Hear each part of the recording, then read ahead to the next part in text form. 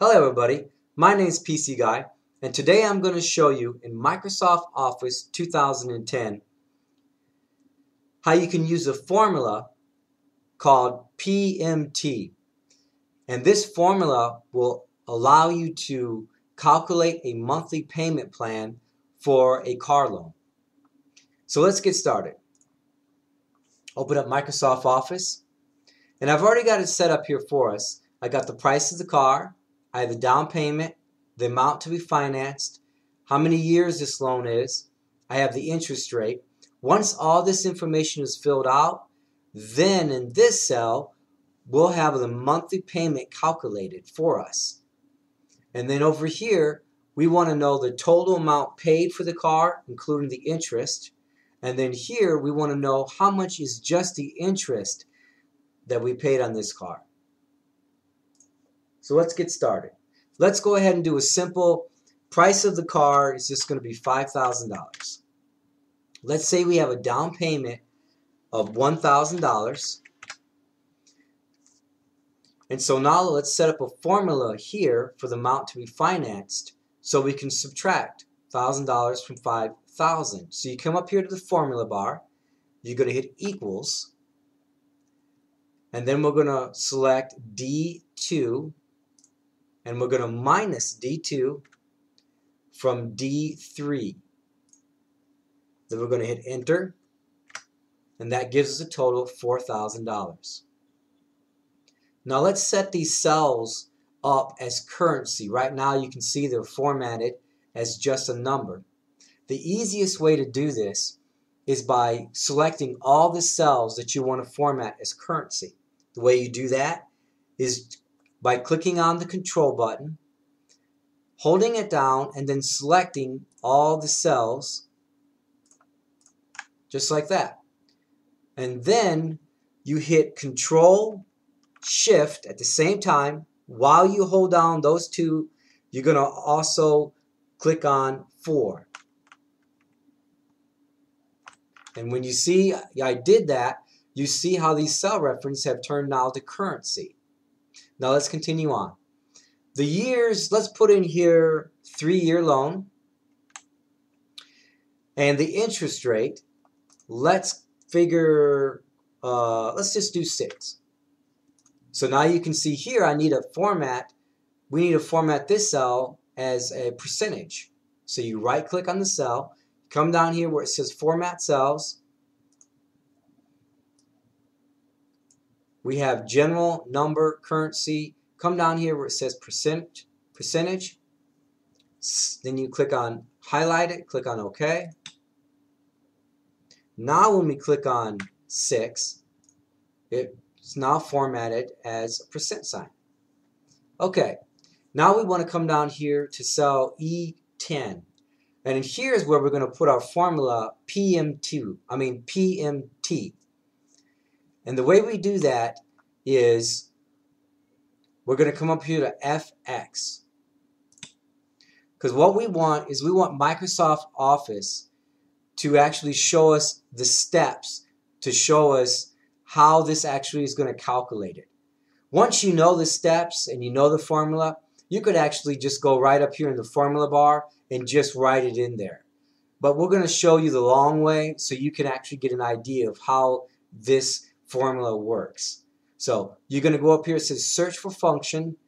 So here just type a brief description, and what we're going to type in is PMT, hit enter, and that's going to pull up the function PMT. Double click it. Now we have to go in and fill out these 3 references here. So it's asking for, the first one is rate. It wants to know where's your cell reference located for the interest rate. Ours is D6. So we're going to click on D6. Now we need to divide that by 12. So we hit divide by 12. Second, we need to fill out number per. And what it's asking for is where's your cell reference for your number here, which is D5. How many years is the loan for? So we click on that. And we need here we need to multiply. So we hit the multiply symbol, which is an asterisk, and we need to multiply that by 12 as well. You get 36 months. All right, so now let's fill out this last one.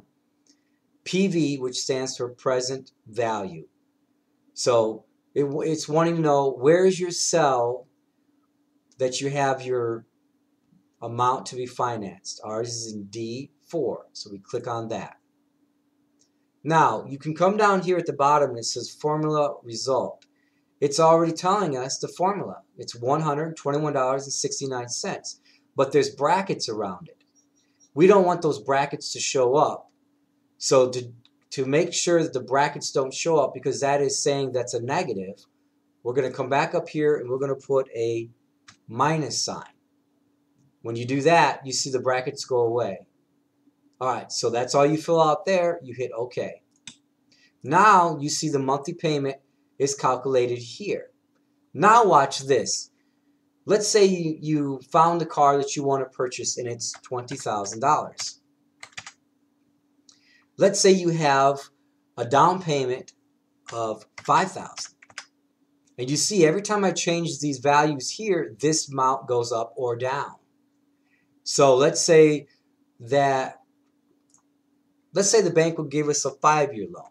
So put 5 years there. You see the monthly payment goes down. Let's say you have horrible credit.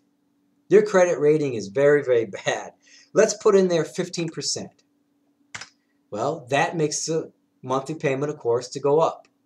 So, but it's a really, really great tool, especially if you're in the market for getting a loan, that you can actually see your payment of the monthly loan.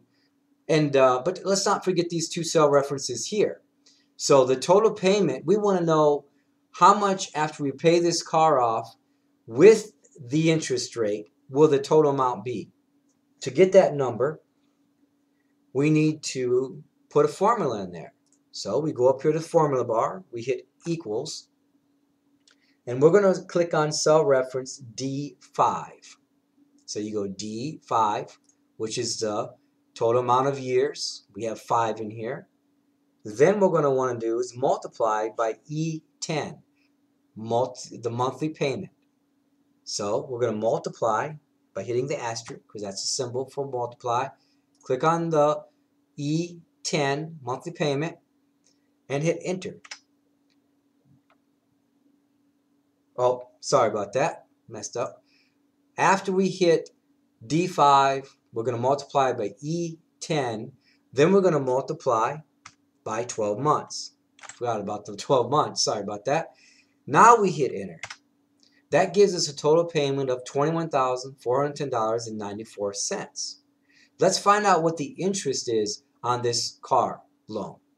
All right, to figure that out, let's put a formula in here. Go back up to the formula bar. We need to hit equals.